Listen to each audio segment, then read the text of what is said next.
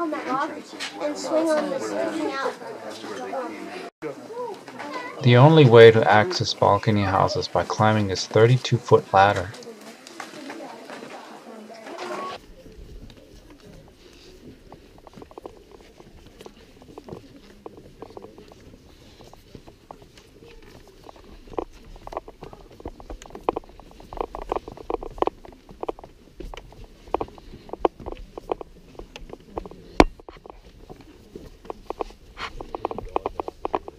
Yeah,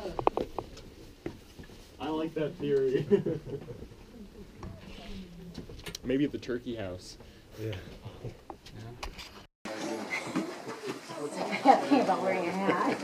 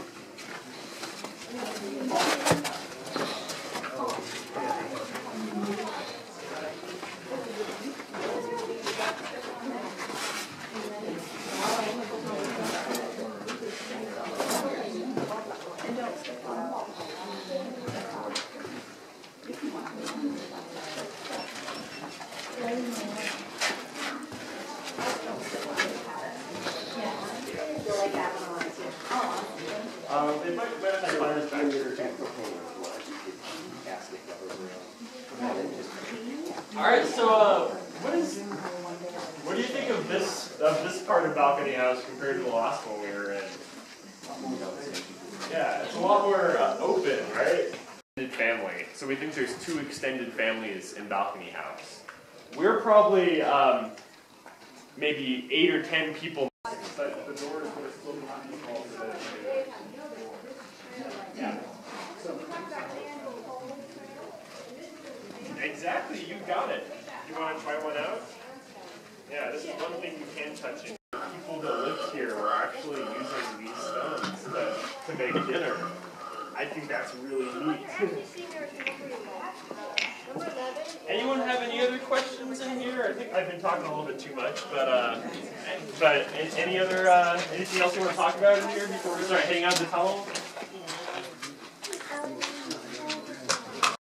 We found some pots that were actually still full of corn, and there's one of those in the museum.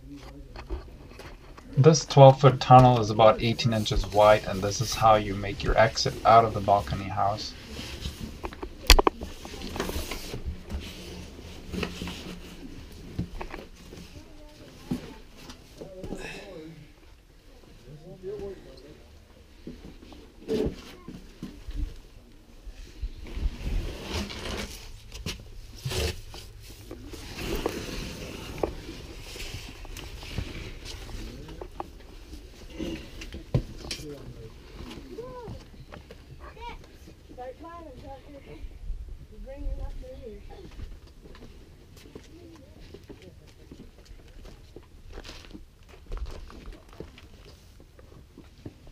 Now you have the pleasure to climb an additional 60 feet to get back to the parking area.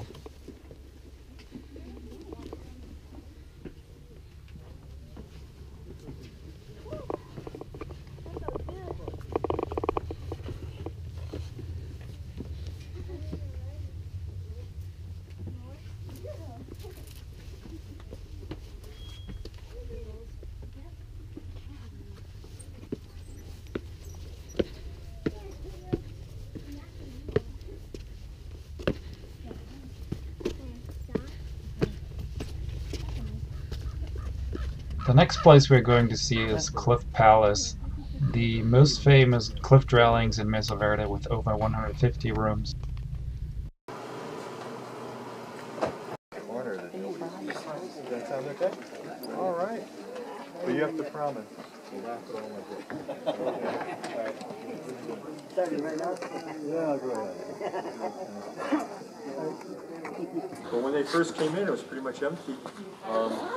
Some things to point out to you. Again, I mentioned up above that this was considered the most looted, damaged, pillaged dwelling in the entire Southwest, but it looks pretty good now.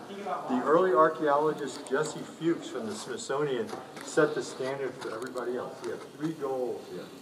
One was to stabilize and repair and fill in what was still standing. Second goal was to clean up the rubble. Third goal was to make it presentable to the public to learn from. The rocks you just put up there like that would fall. That's where we get the windows of rocks. They were put in dry no mortar at all. Dry laid whatever. Quite likely. Well, that was real near the end when they caught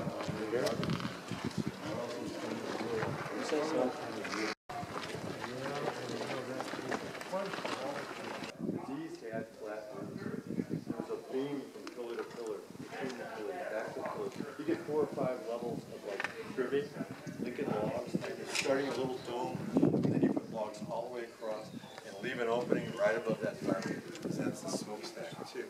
And right in front of the family there.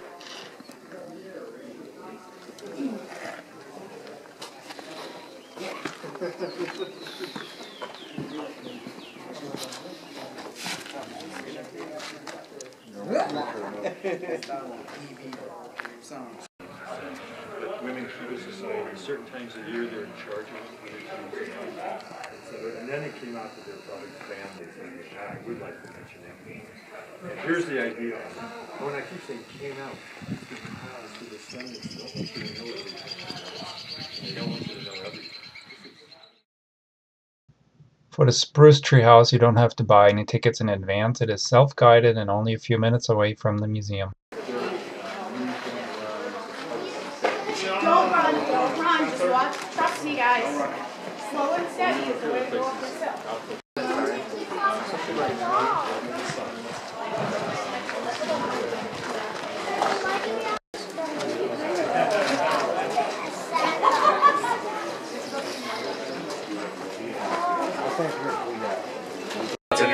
More sun over this way a little bit. Oh, well, no, I'll try. Okay, right there. Oh, her butt got it. You might want to like that. Okay, Dad. That should be out. Okay. Without people who go in there.